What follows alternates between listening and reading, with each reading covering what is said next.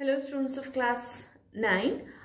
We had already started the chapter The Tiger's Claw, and we have first seen that how village people were rejoicing the death of the tiger, which had been creating a reign of terror for almost 5 years.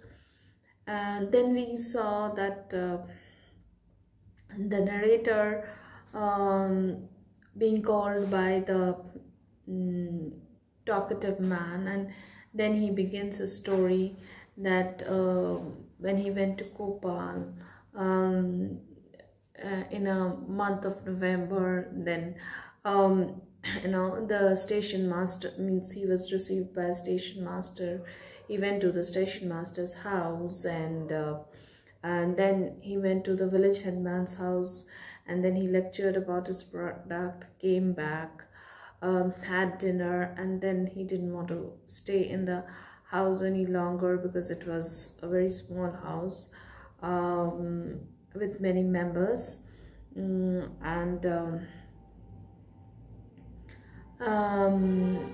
he thought of sleeping in the platform, but then the station master warned him that it was full of tigers, so the station room was open for him. At first he had locked the room, but then he opened the door a little so that some fresh air could come in, with a chair barricading the door. And then he fell asleep, and he had a dream of seeing a cat-like creatures walking up the slope in a very elegant manner. But all of a sudden he saw that they were not cat-like, means they had climbed down the slope and up the hill, and they were just right behind him. And then he dashed for the nearest shelter, that was the station. So therein we stopped the other day. At this point the dream ended as the chair barricading the door came hurtling through and fell on me. Suppose this is, this would be the open, means the door is open. So he kept it half open and kept a chair, okay, barricading the door. So all of a sudden, his dream broke because the chair came hurtling, means flying, okay, and fell on him. I opened my eyes and saw the door. I saw at the door a tiger pushing himself in. It was a muddled moment for me, not being sure whether the dream was continuing or whether I was awake. I at first thought that it was my friend, the station master, who was coming in, but my dream had fully prepared my mind. I saw the thing clearly against the starlit sky, tail wagging, growling, and above all, his terrible eyes gleaming through the dark. So, all of a sudden, the chair which was barricading the door, it came flying, it went flying, and it fell on this talkative man. And the talkative man, he was just woken up, and he thought that maybe he was still sleeping, and it was part of his dream, but and then he thought that maybe but then he felt that a tiger was trying to come in, but he wasn't so sure that whether he was still dreaming or whether it was reality. Then he thought that maybe the station master had come, but then he had no doubts, because the light of the stars had fallen on the tiger, and he could see the tail wagging. The tiger was growling, and above all, the bright eyes, gleaming eyes of the tiger. I understood that the fertilizer company would have to manage without my lectures from the following day. Have to manage without the lectures following day means he knew that his end was near, because now the tiger would kill him. The tiger himself was rather startled by the noise of the chair and stood hesitating. So the tiger should have, just pounced on him. But the tiger was also a bit, scared because of the noise of the chair, and he couldn't understand, it couldn't understand where it was coming from. He saw me quite clearly in my corner, and he seemed to be telling himself, "My dinner is there ready. But let me first know what is this clattering noise, what this clattering noise is about." So it seemed to the talkative man as though the tiger is saying, "Oh, my dinner is ready. Okay, I can see my dinner." That is the talkative man in front of him. And then he said that, but he first wanted to make sure that where this noise was coming from. This somehow. Wild animals are less afraid of human beings than they are of pieces of furniture like chair and tables. I have seen in circus men managing a whole menagerie with nothing more than a chair. God gives us such recollections in order to save us at critical moments, and as the tiger stood observing me and watching the chair, I put out my hands and with desperate strength drew the table towards me and also the stool. I sat with my back to the corner, the table wedged in nicely with the corner. So what happened was the talkative man suddenly remembered, a fact that wild animals are not so afraid of human beings as they are of furniture.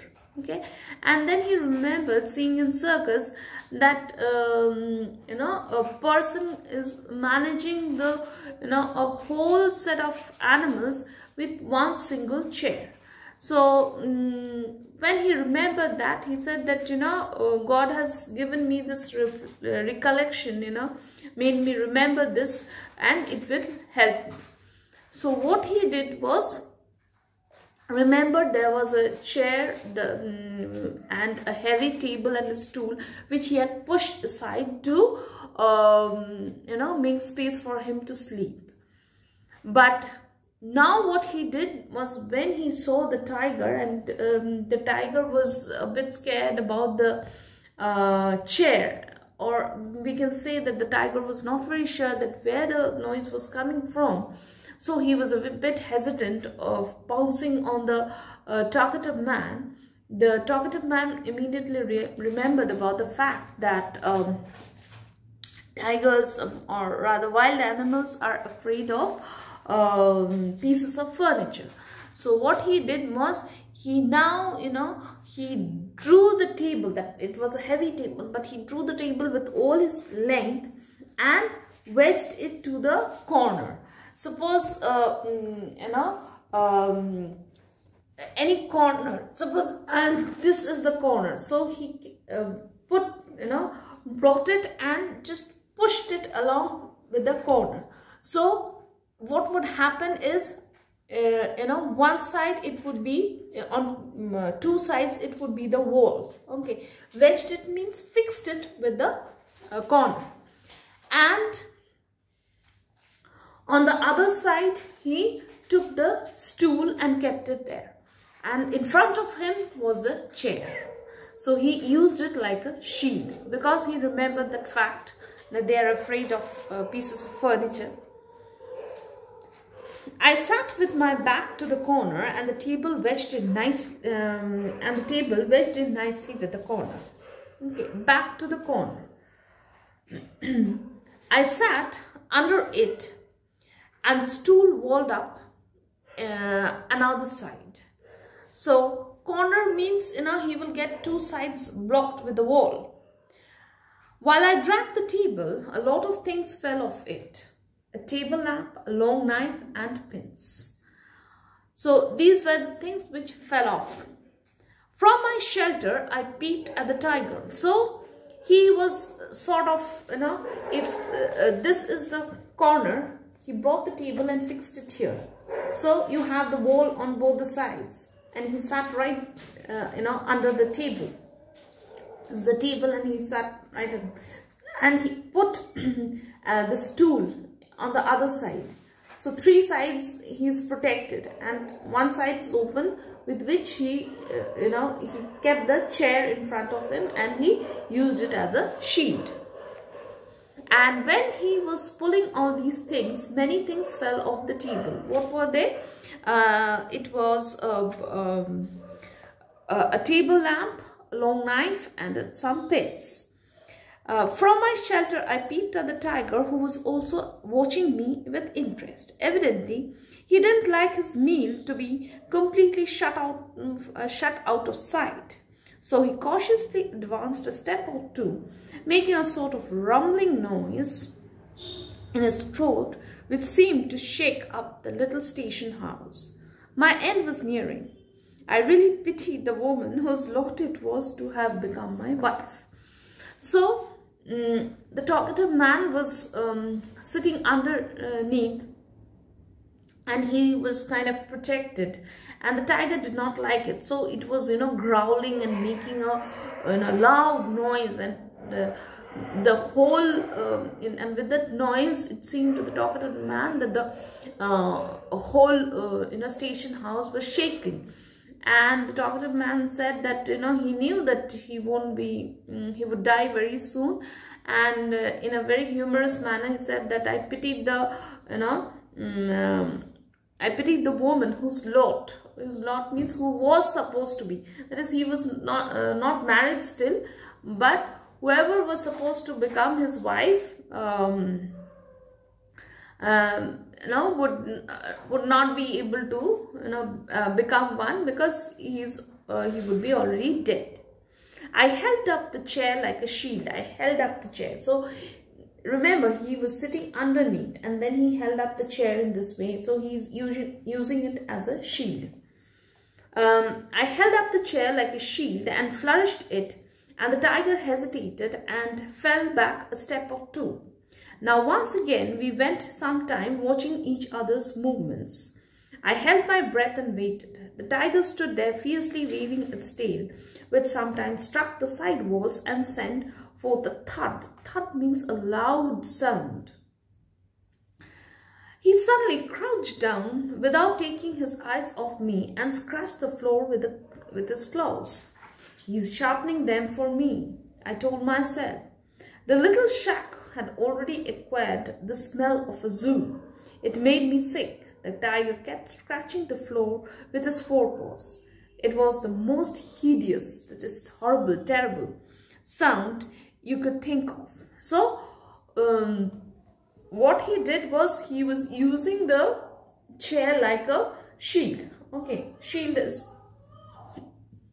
you have seen, soldiers use shield in a battlefield